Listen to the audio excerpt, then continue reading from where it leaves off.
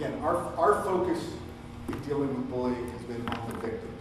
So this is just a good introduction to the victim's perspective.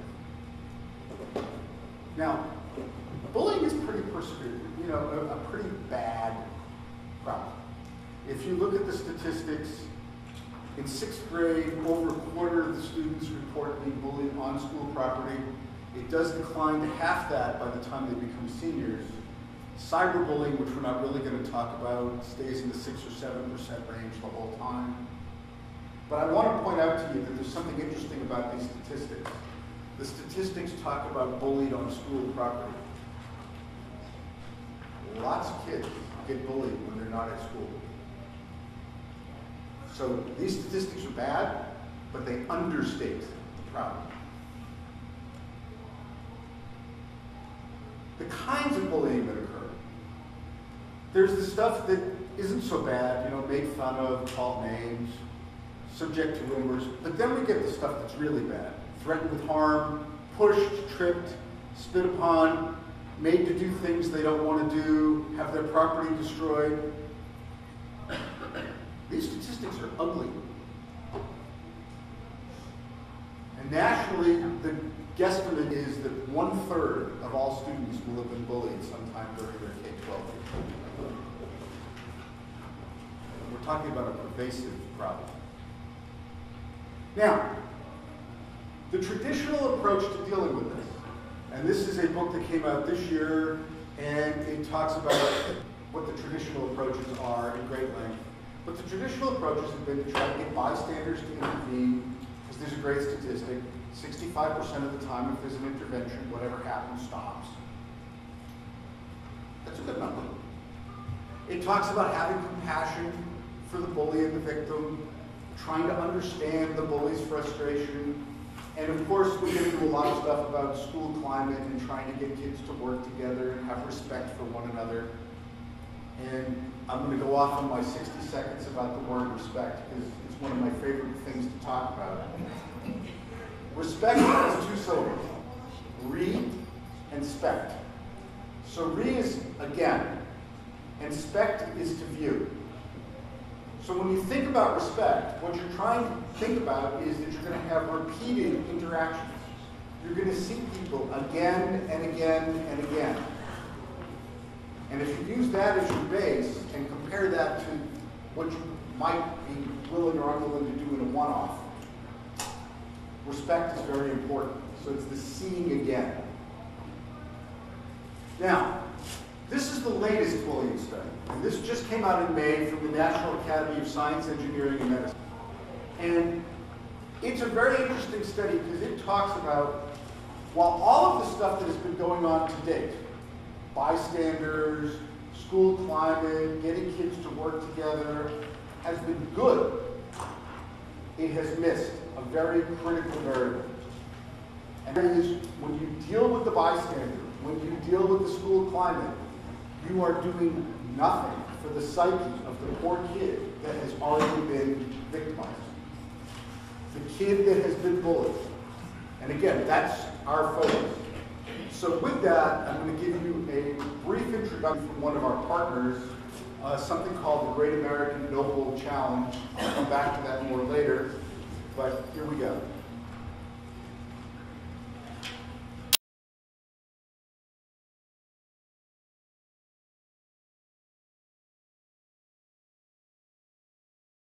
What if life was like a multiple choice test? A, B, C, and D. All of the complexities of life reduced to 4 rudimentary choices. Of course, there might be more than one right answer.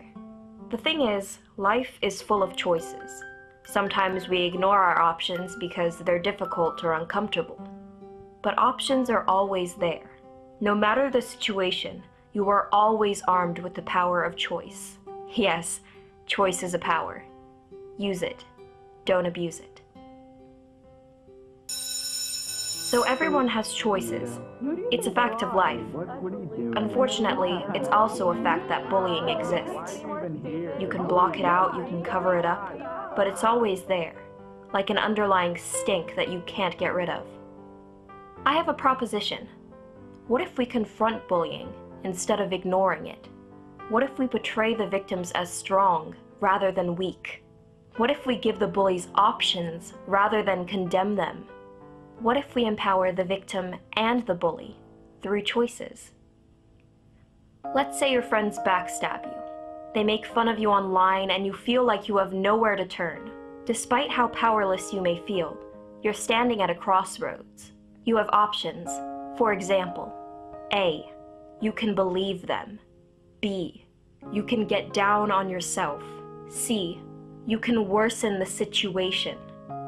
D, you can lose yourself in alcohol and potentially fatal pills. Do all of these options sound bad?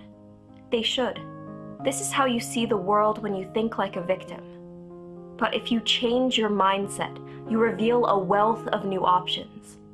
A, you can brush off the cynics. B, you can find someone who will listen. C, you can remove yourself from the situation. D, you can ask for help. Sure, you can't control your bullies, but you can control how you react. Despite how it may seem, you hold some degree of power.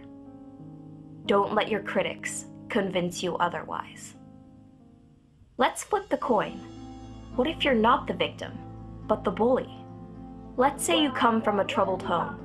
Each day you take out your resentment on your peers, who learn to fear you. Though you're ashamed of your behavior, you can't imagine another way to be. Consider your options. A, you can continue bringing others down. B, you can take out your rage on yourself. C, you can reject all attempts to help you. D, you can become the criminal everyone expects you to be. Or A, you can bring others up. B, you can forgive yourself. C, you can accept help from others. D, you can prove the naysayers wrong. In the end, the choice is yours, whether you're the bully or the victim. You can choose to channel your emotions into tearing others down, or you can fuel them into the creation of something beautiful. Life isn't as simple as A, B, C, and D, but you always have choices. You should never feel trapped, powerless, or isolated because you hold the key to your own release. Use the power of choice to set yourself free.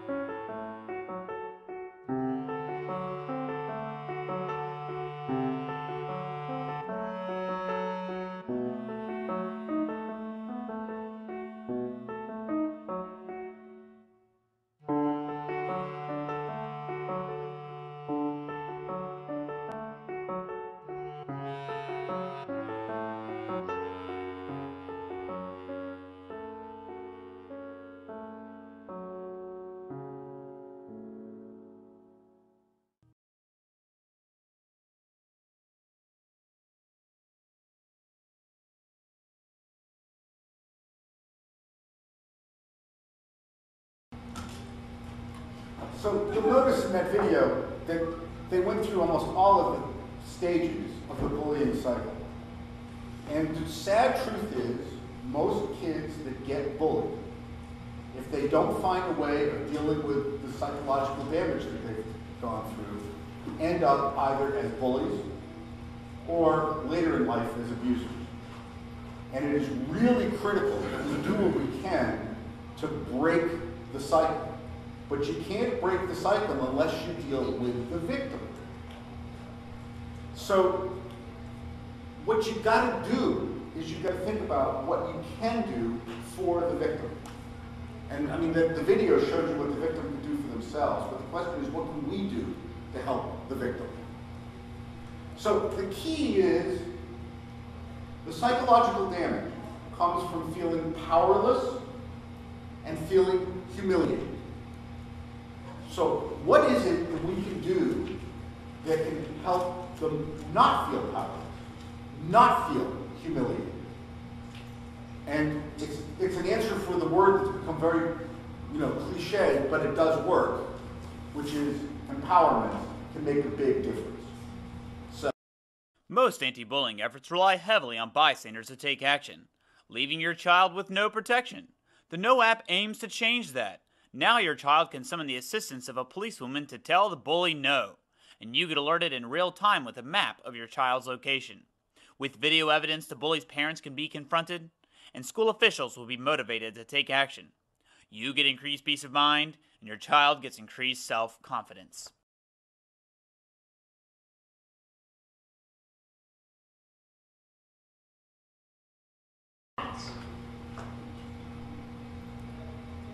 So that's the brief introduction to the app. Now, let me walk you through how the app works.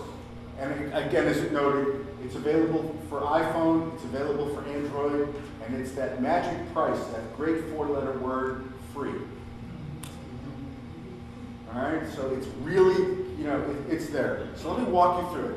The first thing that you do if you are the victim is you activate and run the app. Now, where's the empowerment in this? The victim is deciding when they're ready to have a discussion or a little confrontation with the person bullying them. That's in their control. And they know what's coming, and the bully doesn't. So the first thing that happens is they activate the app, they say, hey Billy, look at this. And when they do that, what comes on, depending on the version, is either a policeman or a policewoman, and the policeman and policewoman are saying, you were told no. A video of that no is being recorded and saved. Just what is it about the word no that you do not understand? No means no.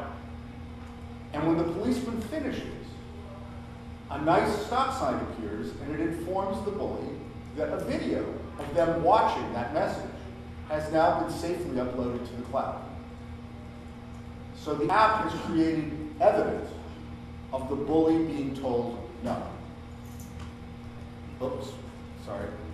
So the next thing that happens is that the app notifies the parents, and in real time.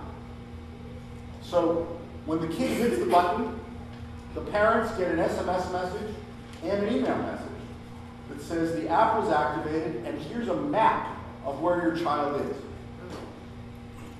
So depending on the situation with the parents, they know to either have a discussion at home that night or to jump in the car. Now, I'm going to point out to you that there's a cycle with these two things that's also important, and that is the educational part. The parent and the kid put the app on the kid's phone. That's discussion number one. The kid's a kid. What is the kid going to do sometime in the next 24 to 48 hours? Press the button. Right. And what happens? And what happens according to number two? So this means the parent knows to have a discussion with the kid that night. That's discussion number two. Now, the kid's a kid. What's going to happen over the next week to 10 days? You're going to run it one more time with a friend or a sibling. But now we have something magical. You're all teachers. 3 discussions is the key. We just got 3 in their heads. So the app is going to trigger the 3 discussions before they ever set out to use it, just by the notification cycle. So that helps. Now, the next thing that happens is that the video is encrypted, stored offline, and is only available to the correct authorities.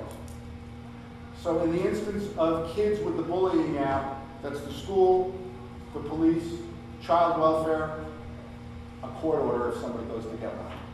It is not available to the kid, it is not available to the kid's parents. We don't want to create videos that are for blackmail.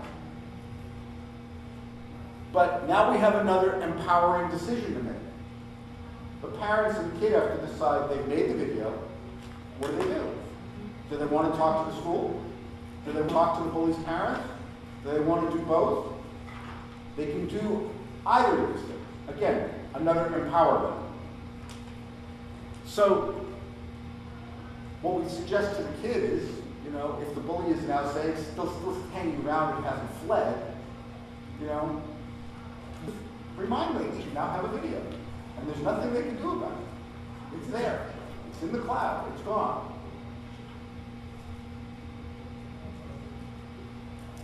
I see a question. Do they have to have cell service to do that, or can it store it offline and then it upload itself later? It will upload whenever they get to service. Okay, so they can have it like on an iPod, if it was a child that had an iPod or something like that? It won't work on an iPad. It only works, I mean, we have discovered it does work on an iPad, but it only is intended for phones. I was just thinking about some kids, if they didn't have that, they might have some other type of device. And the other problem with an iPod is it wouldn't be able to display the videos. The iPad would, but the pod would.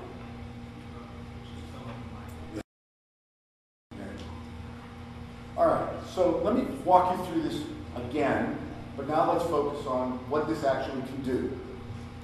So the first thing that it does is it's empowering the victim. And that's the key to all the stuff that we do in these things. We have another set of apps for sexual assault and domestic violence that also are focused on empowering the victim. All right, so we're not relying on bystanders. We're not talking about changing school climate. Those things are still important. I'm not here to tell you they're not. But I'm here to tell you that we've all been not doing enough to try to break the cycle by focusing on the victim. Because the victim is who is our big issue here. All right? The second thing that it does is it empowers the parents. They get notified in real time. They know to have a discussion or not. They know what's happening. This is an empowerment tool for the parents. It encourages reporting. This is no longer he said, she said, she said. There's now actually some piece of evidence.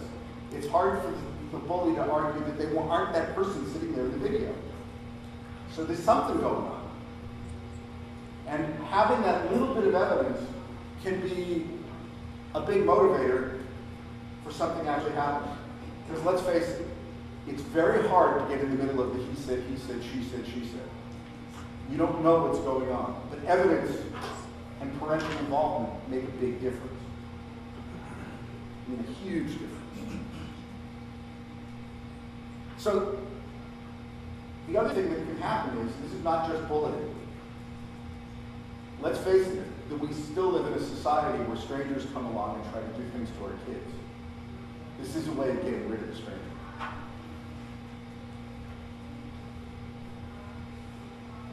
So, let me ask some questions. What's your general reaction so far?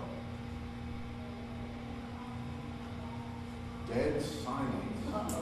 Well, I'm thinking,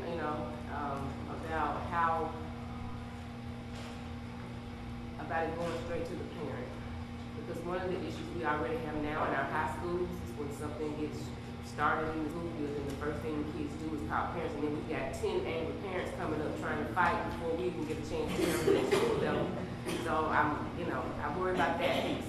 Because that's, like I said, that's the issue right now. We have kids that will call parents, uncles, cousins, somebody's messing with me, and then we got a big incident in the school because parents are coming into the building in the middle of the school day trying to handle something, and administration doesn't even know what's going on. So that's my only concern. And that's already an issue, so it wouldn't be because of that. Well, our kids can't use their cell phones at school. So Well, this would be ours something. can. Well, I Because we were looking, we see what we're recording is that They telling the didn't. person no, but yet we're still missing the actual incident that occurred. Well, again, this is not about trying to create a video record of the incident. This is about trying to give the poor kid that's been bullied a sense of empowerment, that there's something that he or she has control of. That's where the empowerment is. That allows them to tell, Right. at least start the dialogue if something's going on. Right, because if they can do that, they don't have to take it out on somebody else. They don't have to hold it in. It doesn't become this gnawing thing that turns into big problems later. They actually have a means that's within their control of dealing with the person that is causing them the distress. So, it's not for getting outsiders to do something. It's for letting the person who's the victim feel that they've got some sense of empowerment and control. Because that's the only way we're going to get that cycle broken. Calling in a bystander can stop the incident, but it doesn't stop the pain. Doing great programs in schools so that things don't happen, well, that's marvelous. If we can get it so that things don't happen, that's great. But the poor kids that have already been victimized still have their stuff to deal with. And that's what that national report pointed out, is we've overlooked that. In an effort to prevent the future, we haven't dealt with the damage from what's already occurred. And there's this cycle. So if you don't deal with the damage that's already occurring, you're just planting the seeds for future problems.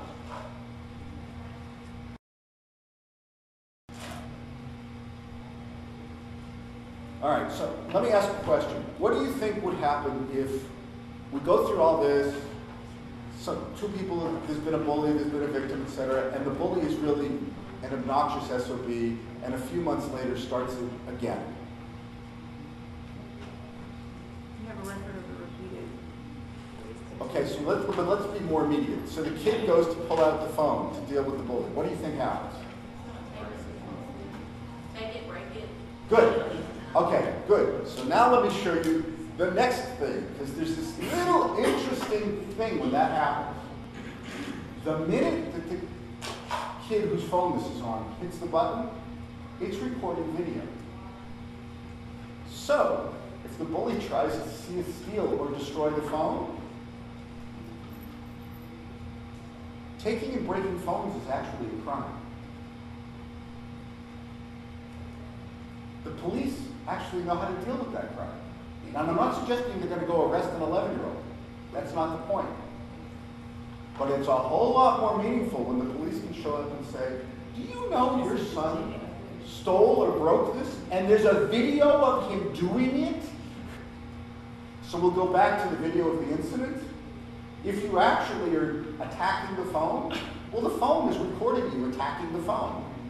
And no matter how hard you try to break the phone, it's going to upload that thing to the cloud. Because it takes a truck to break the circuit board. And not many kids have access to trucks to run the phone over in the next 30 seconds. So it's going to get uploaded anyway. Yeah. You might want to say something about having multiple email addresses. We'll get there. We'll get there. Okay. All right. All right. So that was sort of into the how this all works. Now, the idea is it's an app, it's a tool, it is not a be-all, end-all solution. It's one more thing in the arsenal. But it's something that each kid can have for themselves. And having it for themselves, again, is this sense of empowerment. It promotes a good dialogue between the kid and their parents. Now, we've got some really good partners. So, for example, the people that made the video that I showed you, the Great American No Bull Challenge. Have any of you heard of them before? No. Okay. This is a group that's primarily sponsored by 4-H. And they encourage kids all the way up through college to make videos and public service announcements about bullying, suicide, drug problems, etc. And they run a national contest and get a lot of celebrities to then give awards. And they're looking for anybody and everybody to submit these things. So that was last year's winner that I showed you as an example. We've got some people who go into schools give anti-bullying talks as partners. We've got authors that write kids' books about bullying as partners. I mean, we're not suggesting that we're something that works on, all by itself in isolation. It's part of a package. But we think we are a critical missing piece, which is what can be done so that the victim feels a sense of empowerment. Now, if it works, we're the only thing that does it, because there's nothing else out there right now for the victims. And I got to give you the magic word.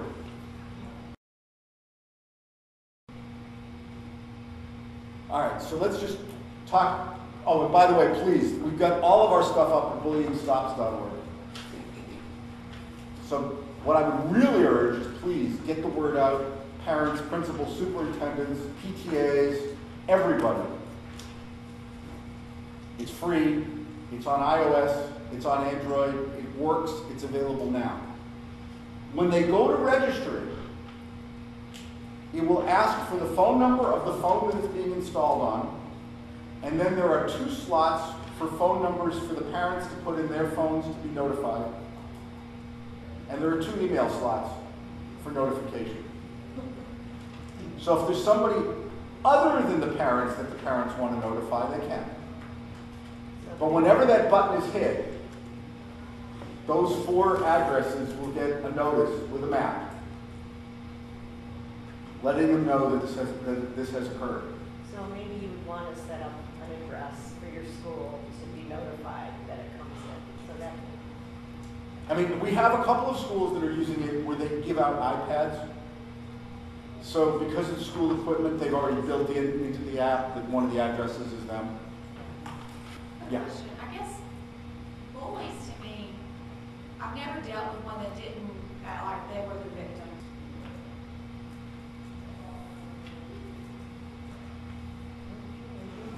Eric, I think we're ready for you.